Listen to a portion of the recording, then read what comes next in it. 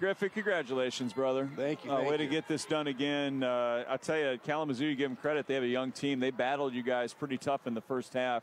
Talk about the halftime adjustments and what was the difference in the second half. Yeah, absolutely. Well, young guys, when they come out there, they always have a lot of energy. They got high motors. So we just had to make sure that we were matching that. Coming into the second half, we knew the mistakes we were making. So just really making sure to get out to those shooters, get hands in their face, let them not hit very many threes in the second half, so that really helped us. Any paint left on the walls there in the locker room? Was it pretty intense there at halftime? Yeah, but I noticed they couldn't even shoot a three in the second half. You guys really closed out hard. Was that part of the adjustment too? Yep, absolutely. Just making sure that we're flying out there. Like, we let them get up 17 threes in the first half. I don't know how many they made, but allowing 17 and a half, that's not good enough for us. So. Just making sure to discourage those shots, and if they're shooting at that, they got two hands in their eyes while they're doing it. I've purchased a lot of stock, a lot of Aiden Warzeka stock through the years, and it just keeps growing at a steady pace. The guy today was on triple-double watch, 5 points, 9 boards, 6 assists. Gosh, dang it, I love that kid. He was rewarded with a Player of the Week award again today. I think his plus-minus, Drew, you said, was the highest on the team, 19-plus. Just talk about Warzeka's leadership and what he kind of brings to the party here. Yeah, Aiden's definitely the glue for our team, I would think. Playing with him for 4 years now, he's the nicest kid in the locker room. And he's also the most intense to get in your face during practice. So he has that kind of a dual role. And like I said, being able to bring everybody together and make sure we're all working hard every day and practicing in the games. Reese, I think, was it Reese last year that broke his nose? Yeah, I think Reese was wearing the mask. I think Warzeka's probably got a lot of bumps and bruises. You guys play so darn hard, and you saw it in the second half today, just the effort. I wish that you would have gotten in a little bit earlier because people don't know. When you get it around the painted area, you can finish with the best of them. Yeah, absolutely. But, I come here and I do what I need to do for my team to win. So if that's the thing I wanted to say. I mean, most teams you'd be playing a lot more. We all know what you can do. But you're always up cheering on your teammates. You're part of this. You're a member of this family just like anybody else, and you love to see it as a fan. And I just hope you're having fun because you deserve it. Absolutely. I'm having a ton of fun, and when you can win games like this, it sure is a lot of fun. Dude, we're a big fan of yours, brother. Good to see you, and thank you for your time. Thank you, guys. Thank you. Congratulations.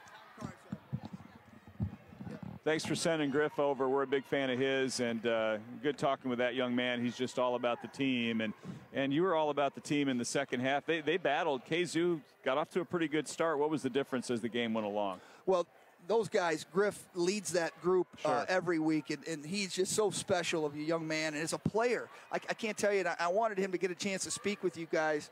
Nobody has contributed more to our culture than that young man in 4 years. Sure. But, the difference was, I think, we just had to stay in the fight. They'll fight you, and they're very skilled. And when you got a lot of energy early in the game, jump shots become a little bit more normal, like what you take in practice, what you do when you're by yourself.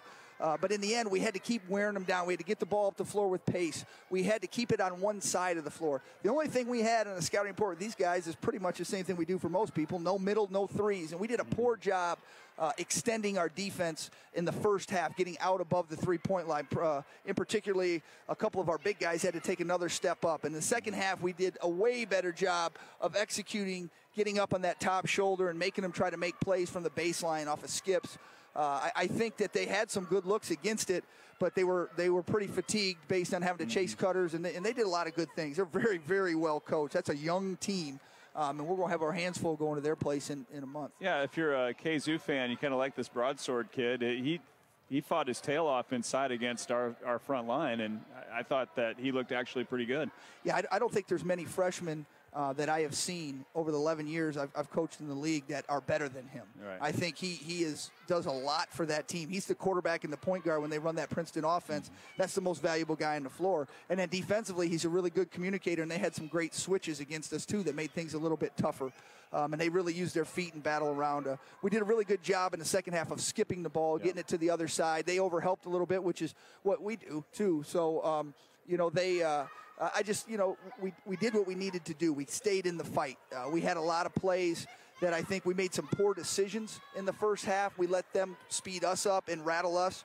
And I thought the second half we played much smarter overall. We obviously still made a lot of mistakes, especially in transition. But I think in the half court, we were much sharper with the ball and getting it to the spots we needed to get to take advantage of their lack of size. I want to ask you about Riley Cox because you pushed that button early, and boy, he showed out today. I just felt like maybe the numbers weren't huge, but I felt like he was a big contributor today as well, and he's kind of one of the unsung heroes of this team sometimes. Well, what you like in life, when you decided to marry your wife, I'm sure, and a job and things, you know what to expect every day. Riley's a guy that comes with enthusiasm every day and competes his butt off. If he makes shots, it really almost turns into a bonus. But we know what we're going to get from Riley. And that's something that coaches, it's hard to explain to your team that, maybe this guy can do this or this guy can do that. But we know the consistency of what we're going to get from Riley. He's an incredible teammate. He's got good length, so he can challenge shots on the perimeter, even though he might be a little step behind because of his lack of experience. But he can go up and get rebounds. So, but his heart's always in the right spot and doing a lot of things. So, yeah, he gave us some good minutes. I think we had him out there where he got fatigued a little bit, too, in that one stretch in the second half. But no, we thought, he's a big key to us moving forward. There's no backup plan. That's the guy coming off the bench. And I think really the spark plug, and Bryce was incredible again making shots. He was really good defensively. Nick had a much better, more efficient second half, didn't have to try to do as much. But Emmanuel we had 6 offensive rebounds, and he scored one of them, and he got 2 assists for 3. So those are huge. They're significant, and they're demoralizing because they did a real good job a few times guarding us. And then Emmanuel gets an offensive rebound, kicks it out. We get another 15 seconds. They broke their back. Yeah, it does. And that's what you got to do, though. We're giving up a little bit against those guys when it comes to skill on the perimeter defensively. It's a challenge for us, but we got to make sure we make them pay for it at the other end. And they did that, and I thought Brent did it in the second half. He got a couple shots around the basket he was much stronger with. I give the officials a lot of credit. They let the game get really physical, and they were consistent with it the entire night. I thought we learned a lot tonight about what we had to do against teams that are going to play us like that in a really physical game, which is what they're going to be down the stretch. But I thought it was a great crew, and we were able to learn a lot. They allowed this huge crowd to enjoy a great basketball game, and the flow was there all night long. All the time. And there were a couple times where, they could have called something for us or for them, and they let it go. And like you said, the flow was huge. And Bill Eck does an incredible job, I think, getting the guys that we get in our crew. And they're so important because, like you said, the flow of the game really matters. And it was a great game all the way around. I thought it was just hard fought, which conference games are. Go get them on Wednesday with Elma, man. Thanks, guys. Appreciate Thanks for being here. Appreciate it. Yep. Thank you very much. Are we going to talk to my man Reese here? Come over here, Reese. Who is this guy? Come here, man. Give me some of this. This guy, did you see him standing with the officials? Oh, yeah, that was hilarious. Yeah. What's your name, man? My name's Sean. Sean, I enjoyed you today. Good job, Sean. Sean was right with the officials, Reese. I never saw anything like it. How you doing, bro? I'm good. How are you? Oh, we love number 11. Play like 11 today, the first game of the year. How's this been kind of as an assistant coach in this different role this year? It's great. I love it. It's something I want to get into. So it's kind of a weird change, but I'm used to it now.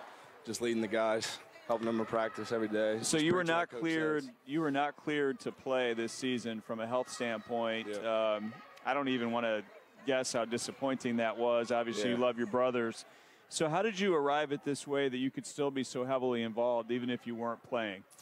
Just being positive every day, coming to practice with the mindset of I got to help these guys. And I love this group, man. We're so close. We're a bonding group.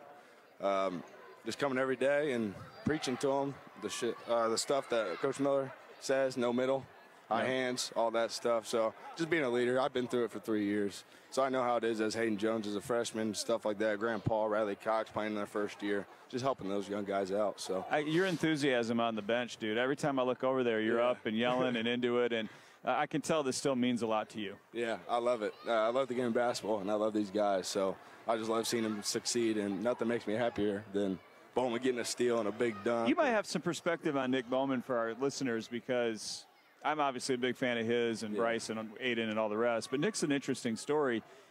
First couple of years, his playing time was hit and miss. Yeah. He didn't play a ton all the time. He had a few games he didn't play at all. His junior year, he messes around and wins Conference Player of the Year. Yeah. That doesn't always happen.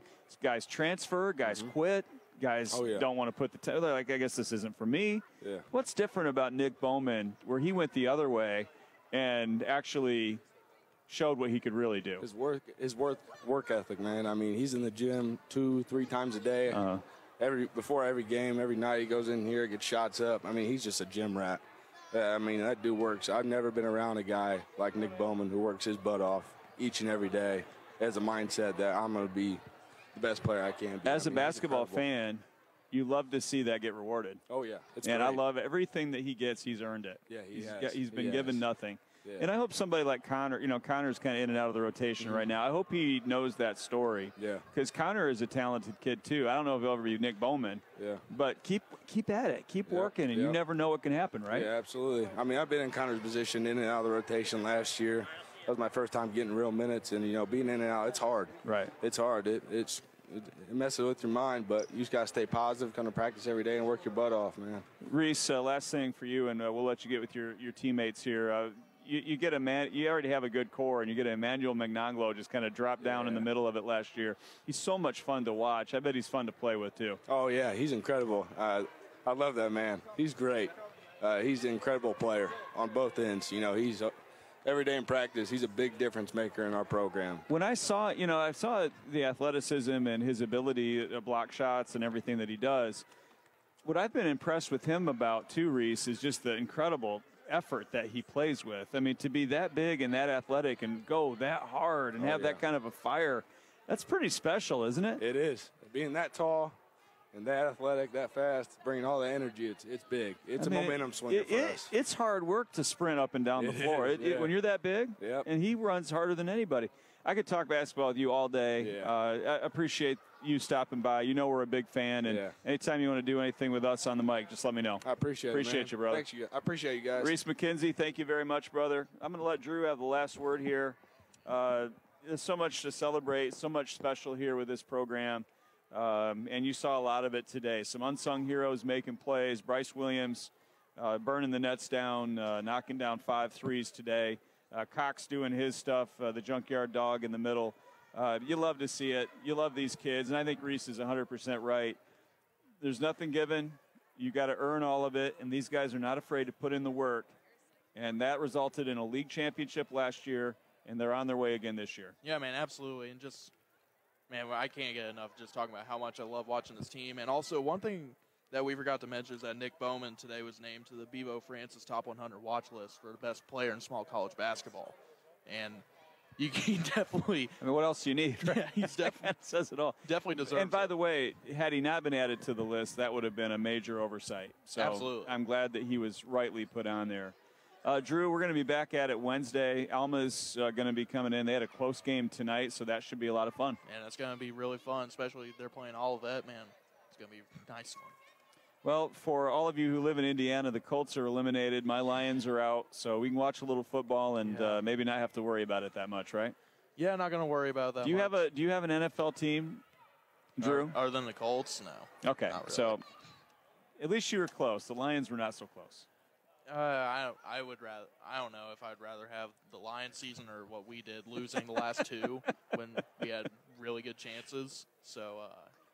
It's tough. The men win today here at home. The women blow out St. Mary's, almost 50 points on the win there. So a good day, happy day in Trine University campus as they get that taken care of. Fantastic job, Drew. Thanks, sir. Oh, great job working with you, and it really had a lot of fun. Josh as well, thanks for everything you do, putting this all together. That's it for us. Trine wins this one, and we'll step aside until Wednesday.